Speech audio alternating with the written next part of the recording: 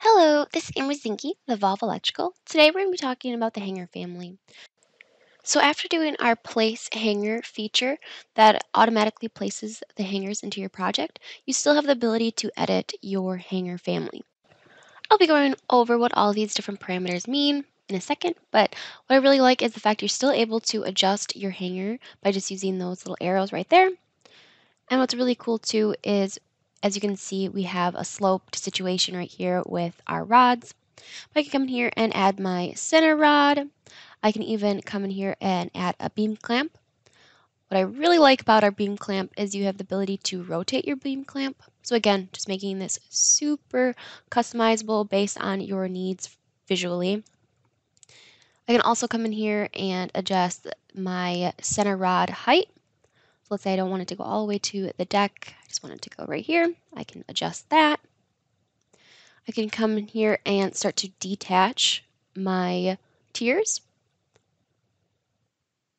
So I'm going to detach tier 3 rod 1. Also, I'm going to come down here and detach tier 1 from rod 3.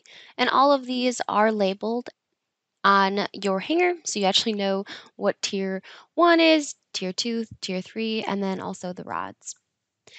Also from there, we can go into our edit type. And as you can see within here, we have our insert depth, which you can edit based on your rod size. We also have our show point layouts if you want to have that on or turn that off. And we also have our zone of influence that you can also increase the diameter and length within there. Also, you can see our eVolve description.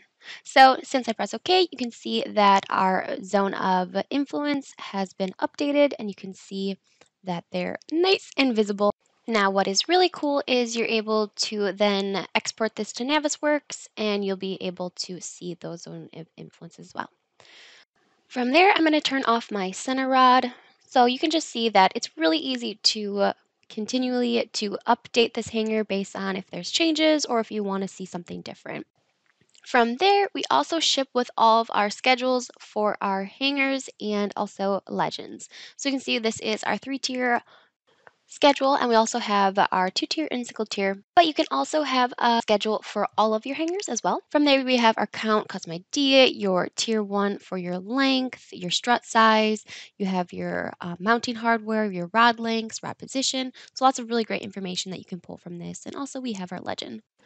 So that is today's Fun Feature Friday on the hanger family. If you have any questions or want to see more, please visit our website and request a demo. Thank you.